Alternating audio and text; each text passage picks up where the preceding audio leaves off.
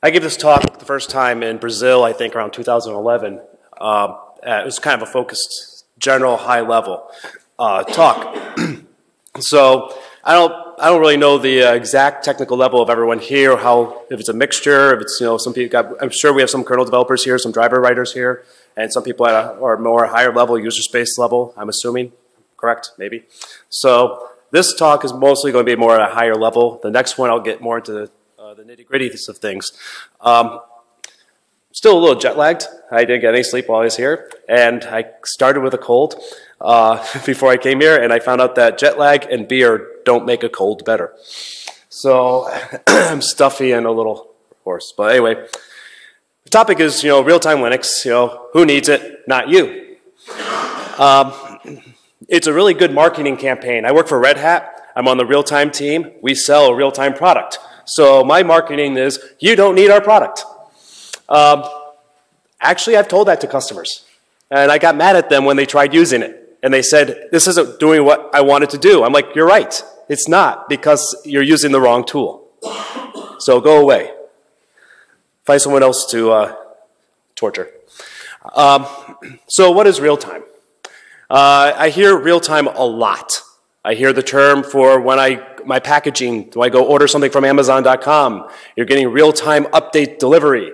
So real-time video, real-time clocks, real-time clocks telling you to get off the stage. So you hear real-time a lot, and no one really knows what real-time is, and I hate it. It's very ambiguous. It's a terminology that's used all over the place, and it's very poor terminology. But we're talking today about a real-time operating system, which does have a specific connotation that we should understand, but we don't. So what is a real-time operating system? I've actually been to a customer that said, I can't wait to add the real-time Linux and see how much faster our product runs. No, it's going to run slower. I like to tell people, I don't like to say, run slower. Real-time Linux will give you the fastest worst-case scenario. So it runs faster when it's the worst thing that could happen. So what does it give us? Real-time RTOS, real-time operating system. It gives us determinism, determinism, determinism. That's what it's about. It shouldn't have been called real-time operating system. It should have been called a deterministic operating system. DOS. Which, by the way, was actually one of the best real-time operating systems they had. Because you could do anything you want. It was very deterministic when it would crash. Yes, it is. I know people that still use DOS because of it. They have full control of the machine. So what does deterministic mean? Well, it's got to be repeatable. You'll be able to know with certain inputs, you're going to get a deterministic result. This every single time. There's no outliers. There's no time where you're going if these inputs happen, that you're going to get something unexpected. Unexpected means it's not deterministic. So that's what we fight against. And when you have input come in, you could deterministically predict when it will have an event to react on that input. That's what RTOS is all about. So then we have this terminology of hard versus soft. And I hate this, because I've had wars with people. A true hard real-time that people think, this isn't what I really define, but a lot of people, when they say hard real-time, and this is coming back, when I was working at Lockheed Martin in the 90s, we had VxWorks and stuff like that, and QNX and stuff, and what we did was, we wrote everything so it was mathematically computable that you could, we tested every single branch. Made sure if it was a value we had to do a max, min, equal, +1, -1. We had to hit every single boundary on every single condition, and that takes a lot of time. Some of our products released took 10 years of testing, quality assurance, to come up with a very small application. If you modified that code, it was another year or so before we could do anything to it, because we had to test everything about it. Some people think that's hard real time. It is. Soft real time is kind of like the clock. If it's off by a little bit, off by 1 second, you don't care. But you don't want it to be off tremendously. There's no true boundary how much you need this to be predictable, but you want it every second to be updating. That's like a soft real-time system would work fine on that. Video, you drop a frame. You know, it's great. You can still see video with lots of frame loss. That's a soft real-time system. You need, basically, you can have outliers as long as it's limited. So the system doesn't crash on an outlier. That's basically a soft real-time. So hard real-time, I worked on playing engine controls, and that was actually at General Electric, my first job, doing unit testing. So I was one of the people that actually did the grunt work. That was my entry-level job.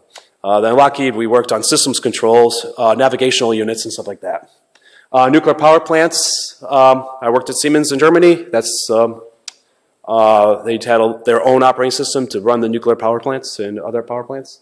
Mars lander, space shuttle, all the true mathematically, you know, lots of testing, hard real time. Soft real time, I already mentioned, video games, systems, video, and other things. And actually today, because of the real-time patch, Linux is a soft real-time operating system. Most of the times, you'll have a few outliers, but most of the time you get a very deterministic result. And that was because in 2004, we started working on this project, Ingo Molnar, Thomas Flexner, and others. And real-time kept going into the Linux kernel. So, the real-time Linux preempt RT. That's what it is today. That's what we call it. And I always ask, is it a soft real-time system? Because I've been told several times, oh yeah, your real-time Linux kernel, it's a soft real-time system. I'm like, no, it's not. Because we don't allow outliers. If it's an outlier, it's a bug. To me, that's not a real soft real-time system. It's more than that. We don't allow for any unbounded latencies. Everything has to be deterministic.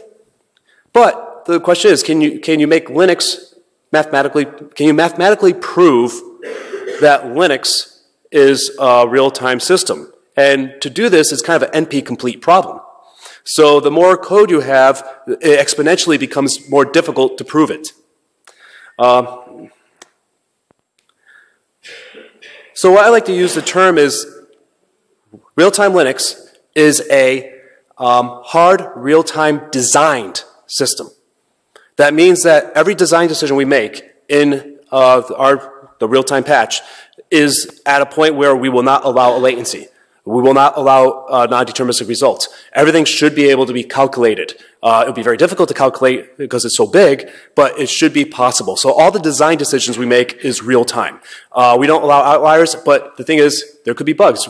You know, when we talk about hard real time, you're really talking about quality of code. Not really about the design of the code, just the quality of the code. So if Linux has no bugs in it and the real-time patch has no bugs in it, it's a hard real-time system.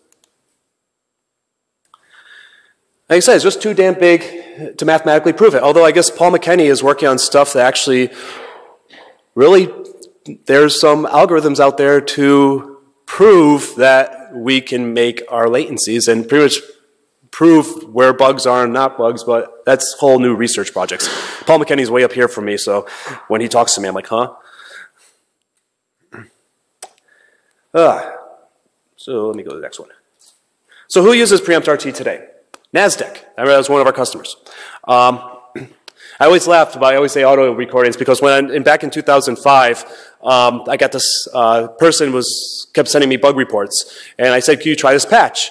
And the guy's like, "Well, okay, but how do I apply it?" I'm like, "Well, you do patch everything." I'm like, "Aren't you a programmer?" He's like, "No, I'm not a programmer." I'm like, "You're not? Then why are you using my code here?" I was shocked. You know, we were a little niche. We were very unheard of. But I found out he was a musician. He was a guitar player.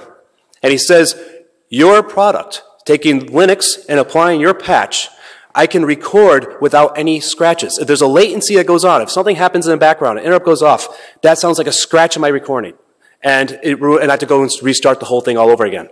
And then I found out Jack, which is an audio tool, was instructing people how to download and install the preempt or the real-time patch to run all their recordings. So we had all these musicians they were our first test case. So I'm like, this is so cool. Someone's actually using our code besides us. I found out like TomTom has it, Garmin has it. So right now, basically, real-time Linux is being used where something, they need real-time systems, but yet if something goes wrong, no one can die. I always tell people, NASDAQ, the worst thing that could go wrong is you lose $1 billion. And then someone might die. So, as I mentioned before, we started out about 2004, and every year, Jonathan Corbett would predict by the end of the year, real-time patch will be in the kernel. And every year he said that. And it was a joke, and he finally says, I'm not going to predict this anymore. The sad part was, he was correct. Every year, the real-time patch went into the kernel. Here's the list, high-resolution timers. That was a direct result from the real-time patch. We updated the kernel scheduling to be better real-time capable. Preemptible RCU locks. The sched deadline was, actually that went directly into mainline because at that time, real-time was so accepted now that we could do development directly onto the main kernel. So anytime we got new development, it stopped going through the patch. We were actually now at a level, after several years, Linus finally let us develop onto the kernel. We didn't have to go through the real-time patch. So sched deadline was from our team to get into the kernel. Same thing with no hertz full. I don't know if anyone knows about that. If you do config no hertz full, you can now turn off the timer interrupt. So if you have a single process running in user space, the timer, it will not be interrupted. It just runs without the kernel bothering at all. There's still, There's still administration counting information that needs to be done. So once a second, we still have a once a second tick. So it's not totally off, but you only get interrupted once a second, which is better than 1,000 times a second that it currently does. And we're working, I don't know if it's getting close to getting rid of that. So soon it's just like you turn on no hertz full, put a single process on this CPU and let it rip. We have prior inheritance futexes. Pardon my French. Not many people get that. That's an American thing. Usually I always say like, FU, but in America, you could swear and then the response back is, pardon my French. I don't know if anyone knew that. LockDep. LockDep is a really important part of the kernel. And we used to have so many issues where we'd hit deadlocks all the time. What the real-time kernel made, or what the preempt RT patch made Linux into, was this super SMP box. Because spin locks that would usually stop all preemption from running, would then become a sleepable mutex. Which means that if you, on a normal machine, all these locks you have in the kernel, to simulate a race condition, you would need like maybe sometimes 8 CPUs for one CPU to block on a lock, for another one to block on a lock before you triggered a bug. So since in the real-time kernel, these things that just stop the CPU from preempting to let another task go in, the real-time kernel made it be preemptible. So that means that if you could grab this lock, and if an interrupt goes off, it will wake up another thread, and then something else could run in its place. And then it could grab a lock, and then it would break another thread would wake up, or maybe a schedule will happen, and you have one CPU, every single thread on that kernel, or on that CPU, was like a separate CPU. So it was like 1,000 CPU processors. So we were finding bugs left and right that were really crazy race conditions. I remember Andrew Morton said, what the hell? How the heck? It took like, the moon had to be over here, Jupiter had to be here for this bug to actually trigger. How the hell did you trigger this? Did you trigger it from, or did you figure it out by just looking at it? I said, no, I could trigger it in about 5 minutes. I was like, how many CPUs do you have? I'm like, 1. I just kick off this test, it kicks off 1,000 processes, it does the thing, and bam, it locks up. And it happened consistently. And I was able to debug it and said, here it is, here's the race condition, and fixed it. This is why this was happening, like I said, 2004, 2005, 2006. And back then, SMP was like unheard of for most average person. Today, your phone has like 3 CPUs in it, 4 CPUs in it. So when all these supercomputers started coming out, like 16, I remember it was like, first it was like 4 CPUs, then 8 CPUs, 16 CPUs. I'm working on an 80 CPU box right now. Linux runs fine on it. And it really has to do with the real-time patch, because we found all these bugs that would be triggered by a 60 CPU box. We found it when I only had 1 CPU on it. So that's the thing. The real-time patch has improved Linux tremendously, just from its capabilities. LockDep, because we were getting so sick of finding these. So it was whack-a-mole. Someone had that. I forgot who showed the whack-a-mole. John? Yeah. You had the whack-a-mole thing. That was it. We find a bug, go on, find another one, go on, find another one. The next release come out, 12 more bugs came up. So Peter Zylstra was getting fed up with this, and he worked to write a lock analyzer that would look at bugs, because there's some really, really crazy bugs. For example, if you have a spin lock that's taken in an interrupt handler, that spin lock, but anytime you grab that spin lock anywhere, you have to disable interrupts. Makes sense, correct? That makes it so, because if you grab a spin lock, remember a spin lock in the main line spins until it's released. So it blocks that CPU, and it's waiting for another CPU to finish, and it's exactly what its name sounds. It's spinning. It's just look at a bit. Is this bit set? Once a bit clears, I'll continue. So it's spinning around until another CPU. Now, if this spin lock can be taken in an interrupt handler, and if you've got this lock and you're spinning, and an interrupt goes off, and that interrupt handler goes, hey, let me grab this lock. It's now going to spin on the bit or from the guy that's holding it that it just preempted. So that's an AA deadlock. Now, here's the fun thing. This is the reason why I bring this up, because you have certain scenarios. You have lock A and lock B. Lock B is never taken in an interrupt handler. So you say, I don't need to disable interrupts to grab lock B. Yes, you do. Because lock B can be held by lock A that can be taken in an interrupt handler. And this is what happens. You grab lock B, or so first, you grab lock B and you're going on, and an interrupt goes off. On another CPU, you grab lock A, which this interrupt could use, and then you go to grab B, but it's held, so you start to spin. The interrupt goes off, goes grab lock A. It's spinning on CPU 1. CPU 2 has what's it called, lock B, which the CPU 1 is laying on. So even though lock B can never be taken in an interrupt handler, it still needs protection. And this could go on and on. You could have lock C so if lock A and lock B is done, you're fine, okay. But now you have lock C that can never be taken in an interrupt handler, but it could be held with lock B. In fact, it could go on forever.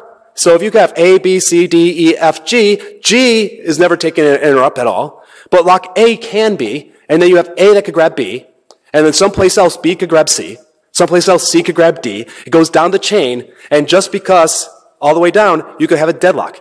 To analyze this it was almost impossible for a human to be able to analyze all locking scenarios. It was impossible to see. So LockDep was created, and it monitored whenever you grab a lock. It said, "Am I grabbing this in an interrupt handler? Am I grabbing this non-interrupt handler?" And it did call chains for you. So it would detect that whole call chain, and if you ever called lock G down there with interrupts enabled, LockDep would say, "Hey," and blow up and give you this really nasty message. When LockDep came in, we stopped hitting these bugs. If people run LockDep on their code, but a lot of people now do, and we got rid of a lot of these deadlocks that were almost impossible to find by any type of review. So what's left? The spin locks to sleeping mutexes. As I told you, you spin. But when you spin, I hate to say this, when spin locks were made, we always saying, okay, we're only going to hold a spin lock for a few microseconds. That's great. Well, I hate to say this, I could run a few test cases, and that spin lock could be held for milliseconds. And if you need reaction times with less than a millisecond, you're in trouble. So what we do is we make spin locks turn to sleeping mutexes. To do that, we have to have threaded interrupts, which, by the way, is in the mainline now. That's one of the things that went from RT into mainline. You can make all your interrupt handlers be a thread, just like every task. And I'll talk about that. We also have priority inheritance, and I'll talk a little bit about that too. So, what is latency? Latency basically is defined, as I have written here, the time between when an event is expected to happen and when the time it actually happens. There's always latency. As what could cause latency is if you disable interrupts. How long as that interrupts are off, that CPU is basically just doing whatever it wants to do, and it's ignoring everyone else. Okay, I told you I was in Brazil, and I had a very high-level people, so I'm sure everyone here knows what an interrupt is, but I'm going to discuss it just because I want to show off my artwork. I drew this. So basically, what do you have for, thank you. I was like, I don't know about copyright laws and stuff like that, so I was afraid to take anything off the internet, so I'm like, you know, I'll just draw my own diagrams. So you have the CPU in the middle. You know, what is an interrupt? Interrupt is basically some device. You have the webcam, your hard drive, you know, network card, clock, timer clock, the mouse, even your mouse, your keyboard. They're all, you know, every time you hit something, it sends a signal to the interrupt. There's an interrupt line. If you're hardware guys here, you know about which pin that would be and stuff like that. And it tells the CPU to say, stop what you're doing and jump to this address space and run some code over here. And that code is going to figure out, okay, it will do so. It will say, oh, who called me? What's your interrupt line? And depending on which architecture, there's a whole bunch of ways that can finally get down to this device. So it runs some code to handle the device that said, okay, you interrupted me. Why did you interrupt me? You need to, or I need to do something. A network card, packet came in. Oh, we're going to pull in a packet. So there's lots of reasons to have interrupts. So this is what interrupts. So when you disable interrupts, you get the guy that's, you know, now sleeping, listening to his iPod, and everyone else is like, he can't hear anymore. So that's what interrupts disabled is. Again, I just want to show off my artwork. So interrupt inversion is a form of latency that you have to watch out. So you have a high priority task, it's running, and an interrupt comes in, and it goes and calls its handler, and the handler takes a long time, and this space, we used to have a lot of the hard drive, the old hard drive, spinning hard drives. They used to have a normal interrupt handler, and it used to take a long time. This is where the milliseconds went in. And Christoph Helvig, who was one of the file system guys, always refused. We don't need threaded interrupts. We don't need threaded interrupts. And one day, I guess his customer was complaining about the length of time, like a lot of the hard drive, when they were hitting XFS file system, their systems was just slowing down tremendously. I remember one conference, Christoph comes up and he goes, Steve, when's your threaded interrupts going to be in the main line? So it's like people's perception of real time can change when they realize how this can help the kernel. And I always tell people when they want to push something into the kernel, I said you can never push something into the kernel. It must be pulled in. So you have to show, if you have an idea, you have a feature, you want to do something, you have to show the kernel maintainers how it benefits them. And you could twist around. We became masters. Ingo Molnar, Thomas Gleichner, we became masters of disguise. And we would always do something, and Linus Torvalds told Thomas Gleichner once, he says, I know what you're doing. He goes, I know you're squeezing stuff in here for your real-time patch. But you guys, every time you do, the kernel gets a little bit better, so I let you. So if you could do that, you could make the kernel a little bit better, people would be much more accepting to pull in your patches and pull in your change and do your new feature. So yeah, the high priority task is a huge thing. So what do we do? Well, the interrupt still actually happens. You know, I can't stop hardware. I can't change hardware. Real time doesn't change hardware. What we do is, so you have a high priority task, the interrupt goes off, and now what we do is it says, oh, this interrupt is, there's a thread somewhere that needs to be done. So it will wake up that thread and continue, then go right back to the process that was running. So you have the time frame of the interrupt is now much, much smaller. And that takes about 1 microsecond to do that. Interrupt comes in, wake up, back to the process. So it's a 1 microsecond latency that you can't stop. And this is a mainline kernel, you could enable interrupts as threads. A lot of device drivers now, without even enabling the config option, a device driver can now say request IRQ threaded, where it gives you, and this is really nice because currently when you do the big hammer of like make everything threaded, we do the threading at the interrupt line, at that, the vector. So if you have 3 devices sharing that same interrupt line, when one of them sends the interrupt, we we take it, we kick off the thread, and then we, what's it called, disable that interrupt line. So no other device can send a new interrupt, but all the threads will be woken up, or actually one thread will woke up and go down each device that's registered on that line, say, you know, was it you that woke me up? Was it you that woke me up? Was it you that woke me up? And that isn't the best solution, but it's kind of the only solution we really have, and all real-time operating systems kind of do this. But what's better is if the device itself, if you say request a threaded interrupt, what that does, it gives you two handlers. And this is like we're back to top half and bottom half. And for a lot of people might know that if you've seen the history of Linux. The top half is that little, if I go back, the top half is that first guy, the first one up here. The bottom half is the thread. So the top half, instead of disabling the interrupt line, what it does is say, disable your device. Tell your device, okay, I got your message. Don't send me anything else because I'm going to process you now. So when a device says register IRQ threaded, your first top handler just basically says, yes, it's me, and turn them off. And then that's all it should do. And it shouldn't call spin locks, by the way, because spin locks in real time are sleepable. So that top half is not sleepable. So all it should do is wake up, disable the device, and go back. And then the threaded part could do whatever it wants to grab spin locks or whatever else and do all the work. So in mainline, there's a lot of devices out there today that actually just said, I want a threaded interrupt. And that way they don't really have to use, you know, worker threads and all that other thing. Although they can if they choose to. But if you disable, but in RT we need all interrupts. And I said we do it at the interrupt line if the device itself doesn't have it threaded.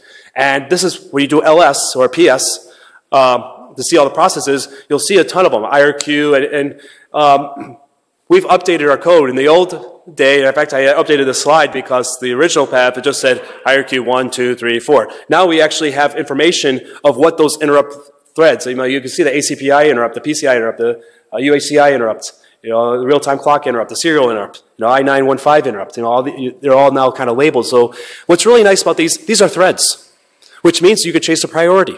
You can make, now you could have your processes, any user space process can run at a higher priority than any of the threads or interrupt threads. And I have full talks about do's and don'ts about real-time Linux before. That's one of my talks I have. And because when you have this power, you could really destroy your system. You could screw it up. And I'll talk about that in my next talk too. So latency always happens. You can't stop it. Like I said, there's always going to be an interrupt that comes in. There's got to be a timer. So no perfect system. You will never have a 0% latency. I always say our goal of the real-time kernel, all real-time kernels, is to have instantaneous response time, which is just physically impossible. And whenever something is running, like if you have like that interrupt handler that came off for some device that you don't care about, in that little top-level interrupt, that's called a priority inversion. I like to say interrupt inversion, but it's really a priority inversion because the reason why it is because something's running when something else should be instead. So you can't stop priority inversion. What we worry about is something called unbounded priority inversion. And the idea is, and I love this slide, I use it in all my real-time talks. So you have three processes, A, B, and C. And A is a high priority process, B is a second priority process, and C is, let's say, sched other. It's just, C is just a normal process or whatever. But for some reason, maybe it's just doing logging. You don't care about it. It's just doing logging. In fact, that's a real scenario that happened in the news a long time ago. A is running, and let's say C, okay, let me start back. C is running and it grabs some lock, some resource. You know, it's doing some internal work, and it grabs some resource inside the kernel, grabs a lock. It gets preempted by A. A wakes up, who's a very high priority process, and it runs. And now it wants to grab this, or hit the same resources C has, so it grabs the same lock. Obviously it blocks. So it goes to sleep. And C wakes up and continues to run, but B wakes up. And B wakes up and starts running constantly. And let's say B, which is higher priority than C, so it preempted it, and in doing so it preempted A. And let's just say this, B won't stop until A tells it to. What happens? It's unbounded, it's infinite. It's now going, B is going forever now. And the whole system crashes. This actually happened on the Mars lander. It was going up to space, the Mars lander, and the system locked up. Luckily, they have a lot of backup systems, and they could review what was going on. And they saw that, oh crap, and they analyzed it and said, oh crap, the logging system used a resource that a high priority process needed, and it got blocked on it, and then a medium process came in and went on, and they couldn't stop it. Now, this is something that was supposed to be mathematically proved. But they missed this. And what they did was they rebooted the device. They actually rebooted it in flight and disabled logging. They just killed C. Say, C, don't you run. And then it worked. Scary. The way we solve this is something called priority inheritance. So what priority inheritance is C runs, it grabs a lock, gets preempted by A runs, grabs the same lock as C, but instead of just C running at its own priority, it inherits the priority of A. So it now runs. Now when B wakes up, it's of a lower priority than C because C is now running at A's priority, and it doesn't do anything. There's no way, it doesn't get woken up. Well, no, it does wake up, but it doesn't run. It doesn't get scheduled. So now C releases the lock, and as soon as C releases the lock, it loses its priority that it inherited, and A now jumps up, and now A runs. And when A's done, oh, okay, C or B could continue. That's priority inheritance. And we have that today in the Futex, the fast user mutex. So if you go in GCC, and there's another, I'm sure, man page. I don't know if it man page. Yeah, I think there's a man page for this probably for the mutexes. It talks about the PI. You go send in an attribute that says I want a priority inheritance mutex from the pthread mutex, and it uses futexes and it uses this code in the kernel to do the priority inheritance within you. What we do in the preempt RT patches, we turn the spin locks into mutexes, and we also hook the priority inheritance mechanism into all these locks within the kernel. And it's the same code. So we got all this in the code. It came right from the patch and it was rewritten. When we submitted the priority inheritance code to the kernel for futexes, we were expecting a fight because a lot of people told us, oh, yeah, over our dead body will I let priority inheritance ever into the kernel. I think Linus said that. Linus didn't care. I don't know, it was like we were all ready. We researched information. We had all these comebacks. We knew every line that someone's going to criticize us for, and we were ready. We were ready for that fight. And it went in and said, thank you guys. And we're like, no one complained. We were waiting for that flame war to happen, and it never did. It just went right in, and it started to be used. So we're like shaking our heads. How is this possible? Now, this is going to be like the topic of my next talk. Hardware does matter. The real-time system is not just a kernel, and this is where I always get upset at people who say, hey, I'll just throw the real-time operating system onto my machine, I have a real-time environment. I'm like, no, you don't.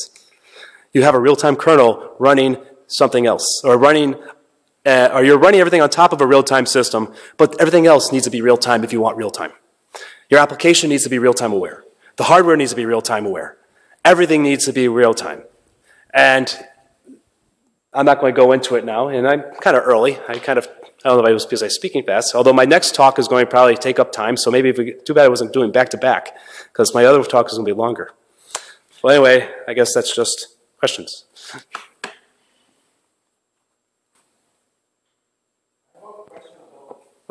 Ready?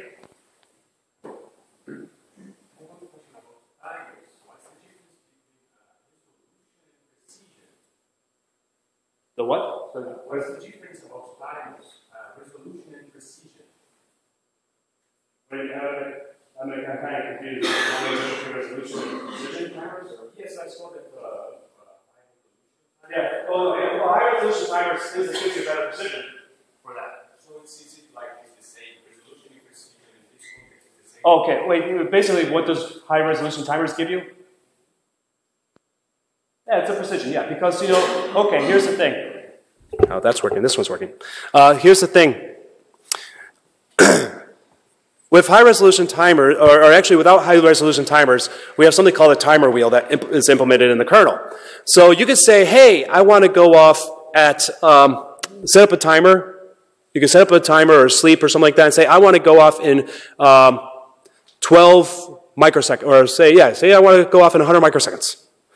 Well, if your system is set up as, say, 100 hertz, you know, what is that, 10 milliseconds?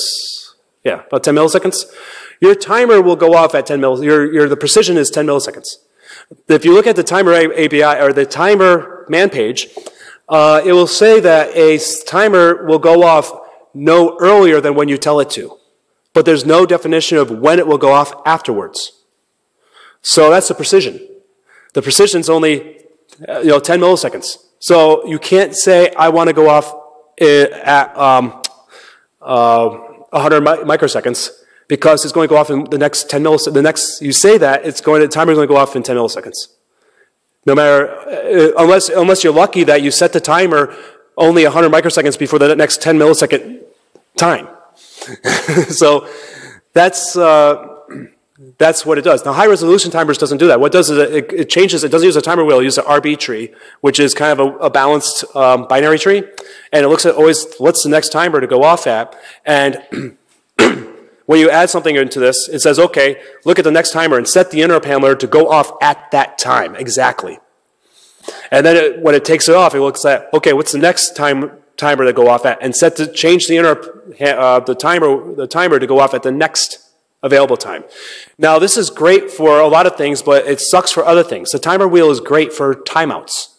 Networking you should use this, or yeah, all the networking code uses the timer wheel, because the timer wheel has a O1 adding big O1 to add and remove. It just happens that there's also the timer wheel when it hits the way it's set up. There's times it does a cascade, which could take like a millisecond to do with interrupts disabled. So we've rewrote the timer wheel as well in RT. And but you don't care if it's a timeout. Like if you're doing networking and a packet comes in, you say, okay, 2 minutes from now, if I don't get a connection, I want to kill the connection. If I don't get the ACK within 2 minutes, so I'm going to kill the connection. And you don't care if it's 2 minutes or 2 minutes and 5 seconds, 2 minutes, 3 minutes. And the thing is, since every time you send an ACK and every time you send a packet, you're setting a timer. And so that's never going to go off. Or you hope it doesn't go off. If you have a good connection, these timers will never go off. So the networking code's adding and removing, millions of timers. So it needs to be fast to add it and remove, add and remove. Timer wheel, great for that. But if you're doing anything where I need a reaction time, you've got to use the high-resolution timer. And there's certain codes in user space where you could pick the timer wheel and you could pick the high-resolution timers. I think one of the POSIX timers, I believe, uses high-resolution, but some of the old timer interfaces, like whatever, like if you look at that uses the timer wheel, because it really doesn't care how exactly when that goes off at. Answer? Yep, here.